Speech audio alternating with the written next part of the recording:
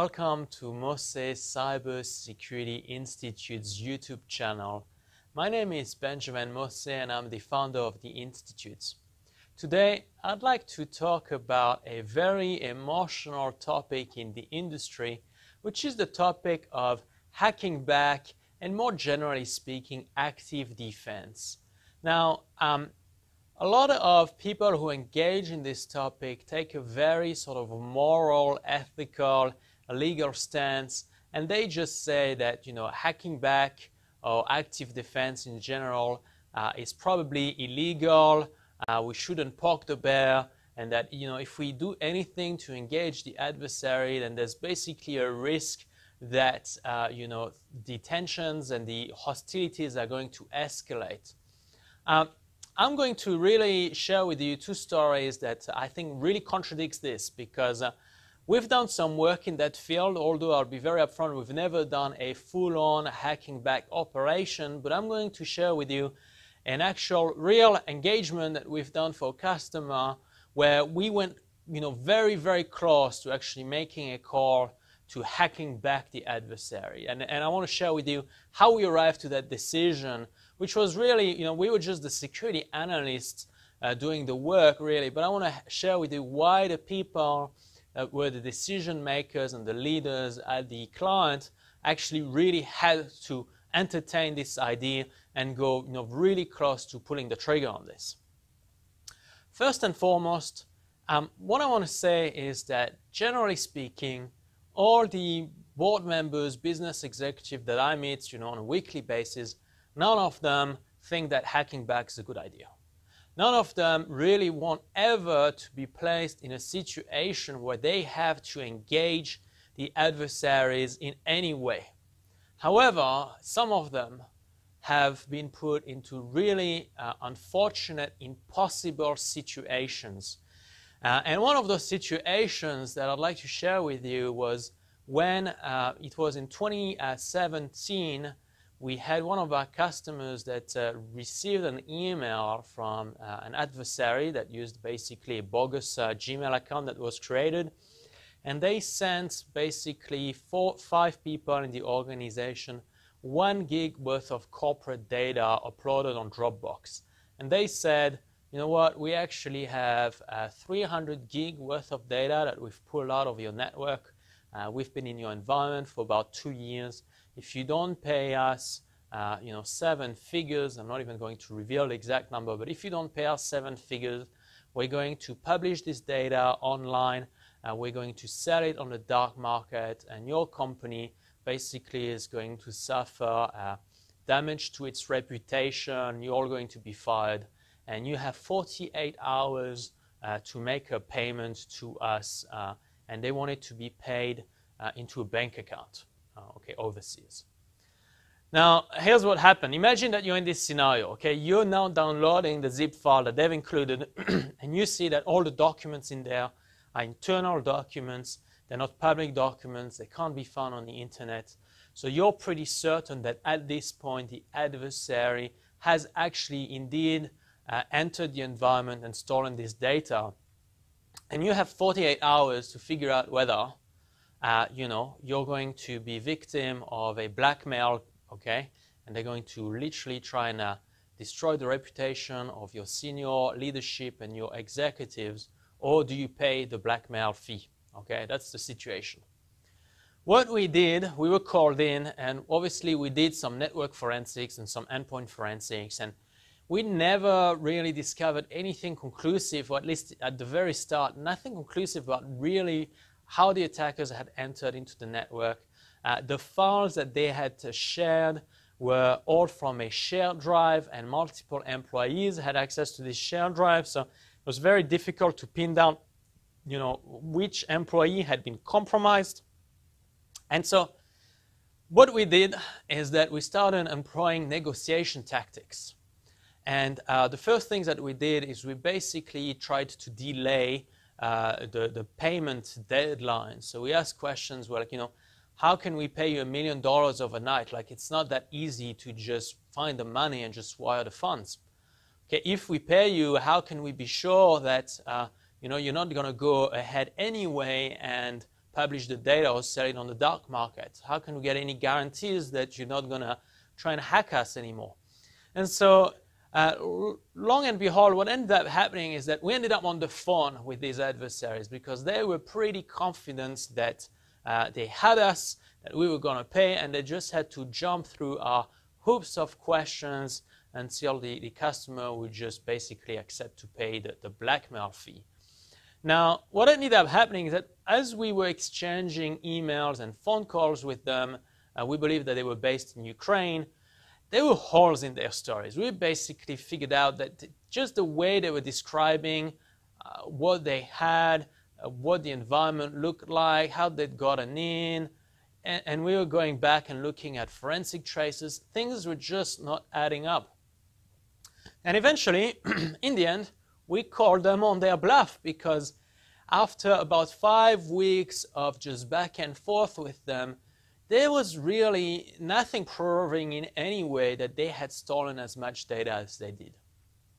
And it was a very big call, but we simply had all the data and the facts backing this call. And so what ended up happening is the client didn't pay. We eventually did find the employee that had their machine compromised. They had a reverse shell that had been installed and then removed, but there were still forensics artifacts left over behind that we could identify. And really, the attacker had just gone onto a single file share, downloaded about 5 gig of data, which was bad, but there was no PII in it. There was nothing really too significant in it. And so the client could basically just decide not to pay. And in the end, nothing happened. The attacker didn't go ahead with their threat because they didn't have the data. And so this is, I guess, a case that really any kind of traditional security advice that you can get from the industry would never have been able to handle this. Like, this was not a matter of going out and deploying two-factor authentication across the network or anything like that. We really needed to put out more intel and delay the payment deadline to be able to resolve this case. And it's actually one of the cases that I'm the most proud of to have delivered in my career. So just another example, a positive story to show you that active defense is not only something that can escalate tension with the adversary. If anything, in some cases, it can be the only solution to resolving a major crisis. Now, secondly, the second story I want to share with you, and this is the one where we almost went to hacking back, but we didn't, is that we had a client call us to respond to a major incident. Unfortunately, we were called 3 weeks too late. So we found out the implants, we found out the reverse shell, we found out the C2 infrastructure, and it was clear that the attacker had indeed stolen intellectual property from the organization, and they had left in their malware credentials for us to interact with the C2. And guess what? The C2 had a feature to list all the files in the backend web server. So we listed all the files, and unfortunately what we discovered is that the files that the attacker could have downloaded from the client's network had already been moved elsewhere. So when we browsed the file share using the credentials that we had and their vulnerable PHP backend, essentially there was nothing left behind. But what I want to point out here is that let's say that we had been able to respond quickly enough. Hopefully within 4 hours of the adversaries getting in and stealing the files, we could have gotten our hands on the malware, figure out how to list the files on their servers. Then the PHP backend had a delete feature. All right. And what I want to say is that honestly, at that moment, I think that the right call would have been to delete the files in their backend and then block their IP and their domain name. All right. Now, it is very controversial to say that you're going to go on somebody else's server and delete files, but they're your files. You know that's an attacker infrastructure. You know that they've stolen these files. Honestly, I could not make a case for saying that if we had an opportunity to stop them even after the files had left the environment, we shouldn't have done it. Now, let me just say that it is, active defense and what I like to call adversary management and the offensive countermeasures. They're not, I think, what I would advise as being your #1 security strategy. the industry has very well established, very good preventative measures that you should put in place to defend your network. But there will be circumstances where you'll be placed into, what I call impossible situations where traditional cybersecurity strategies and tactics are not going to work, and you have to really be solution driven, and you have to have a lot of empathy for the organizations that have been compromised. Sure, you can criticize them in hindsight and say that, if they had done this or that, the breach wouldn't have happened. But really, I find that, taking just the moral high ground really doesn't acknowledge why the topic of hacking back and active defense keeps coming back up. And really, that's the question. Why is this topic coming back up again and again and again? And it is coming back up, in my opinion, because traditional cybersecurity advice doesn't always work. And when it doesn't work, we have to look towards unconventional tactics and strategies that, yes, they probably operate within the gray area of cybersecurity. But you know what? If you have a choice between paying, a $7 figure blackmail fee or paying nothing because you decided to negotiate with the adversary, that's better than just whinging about 2FA not having been deployed across the environment. And another thing that I'd like to say is that probably the worst argument I've ever heard against active defense is that, if you ever hack back or engage the adversary, you may generate a global cyber war of some kind. I don't think that's true at all. So again, I hope that this video has brought you insights in the matter, that maybe you look at this topic under a different light.